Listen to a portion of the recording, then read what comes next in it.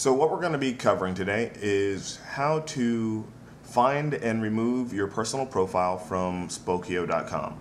What Spokeo.com is a information aggregation website that pulls in information from all public domain information that's out there about people in the United States, whether it be on social networks, real estate records, phone book information, and as you can see, you can search by name, email, phone number, or just by typing in your friend's name. So we're going to go ahead and start with searching for your information. I'm going to use myself. I've already removed my main account, but they have some old information about me from when I lived in Florida. As you can see, doing a search for Kenny Adams, kind of a generalized name, there's 2,741 results for Kenny Adams. We're going to go ahead and scroll down to Florida. And I lived in the Orlando to Daytona Beach area, so I'm going to go ahead and click that. And it has it broken down by area, and we have Palm Coast, Florida, which is where I grew up. So they have Post Tree Lane. I lived there for over 20 years. So we're going to go ahead and use this one as our first example. That is going to be, all right, here. Now, it has photos and profiles. Now, these may be pictures that were shared with possibly with either old MySpace accounts or other accounts that were there. So I'm going to go ahead and scroll down a little bit. Now it has some basic information, early 30s, married, single family home. Now granted, when I lived at Post Tree Lane, I wasn't any of these. I wasn't married or in my early 30s, but still, they have just a rough estimate. Now, whenever you look at the detailed version, which a lot of the detailed information you have to pay for, but they still have, an overview. They have the local area.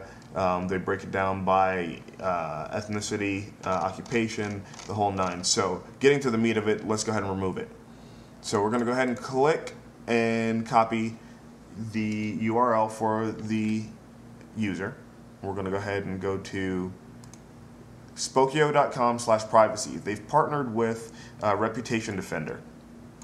Now this is something that is pretty, it's pretty good. It looks like they're trying to do, something right, but I still think that this is a bit too much information that's out there in the public domain.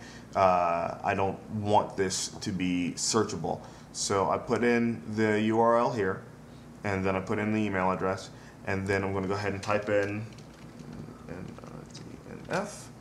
the CAPTCHA and hit remove listing. Now, it's going to go ahead and send me an email, which I have already received. Now, you have this part to complete the removal process. Please click this URL or paste it into your browser. All right, so we're going to go ahead and get this.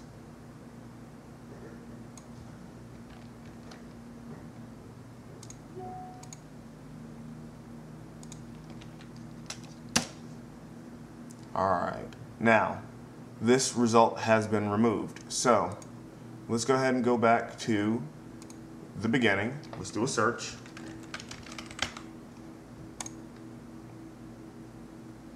And let's go down to Florida. And let's go here.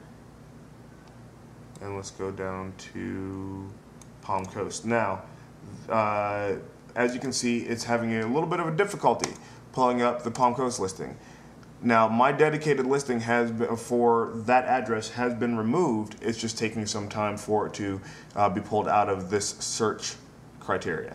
It's going to take a few minutes for this to actually disappear. It'll go back to just one. Now, that other one is also me. I'm going to go ahead and later on and take care of that as well. But that's how you go about removing your Spokeo listing. If you have any questions, you can email me at kenny@eventsunlimited.com. That's kenny@EVINCEUNLIMITED.com. Thanks, and